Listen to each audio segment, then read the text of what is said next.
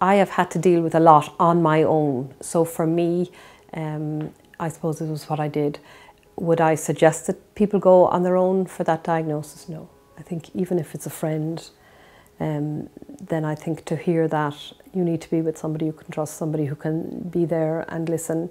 I think back myself to my diagnosis, and I have certainly heard of others where they have been diagnosed and then, you know, I'll see you in a month or I'll see you in 6 months. That's wrong. There's just no right about that. And I've met with a man, a very young man recently, who basically got the diagnosis and was let go home he was on his own to nothing really. There needs to be signposts. There needs to be somebody there at that moment of diagnosis who will walk with you and your family. This isn't just about the person who's diagnosed.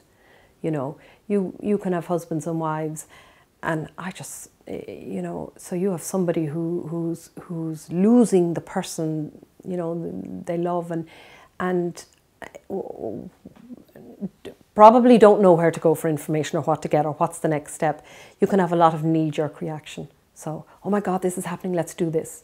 You have carers who overcare at early, especially with somebody with early onset, which isn't healthy for somebody diagnosed with early onset, because you need to keep the brain challenging. So if I get this diagnosis and I have, you know, a partner or a husband or whoever rowing in to take over and do for me, well then it's quite easy to sit back and go, well, I'm done for, I'm useless, I'm no good, somebody else has to take care, and slip quite easily into depression, which isn't helpful either.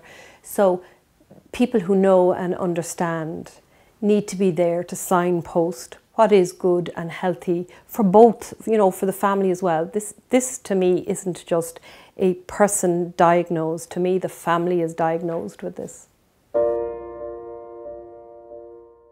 I believe that we should be given the information. I believe the word dementia and Alzheimer's should be used, because I think in many cases we take our cue from the doctor. So if the doctors aren't going to be using these words and they're not going to be giving us the information, then they're making, you know, a mystery out of it, or they're, you know, it's appearing, I suppose, worse than what it is. You know, there's no easy or nice or, you know, way to say it, but we need to be saying it because we need to be taking the stigma. Once you're diagnosed, your entire future plans, everything you thought was kind of normal. I mean, we can all go out and be killed on the road in any instant. But everything from that moment becomes questionable as to whether A, you'll remember or be cognitively aware. You know, how long do you have, you know, so it changes in an instant. But our doctors need to take a lead and they need to call it dementia.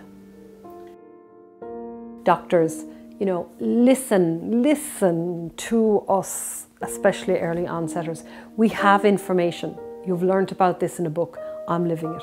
And I'm not being big-headed there, or I'm just saying there are so many things. Like, I know I've trained my brain a bit in the last year through that thing of walking through a door and I've no concept of what's back there. I know I've put in little strategies that have helped me. Listen. Together we can make a better path for the next people coming along. Sometimes they can be quite patronising, and it's, you know, nearly, well, you have this now and so be it, forever and a day, and here's your medication and on you go.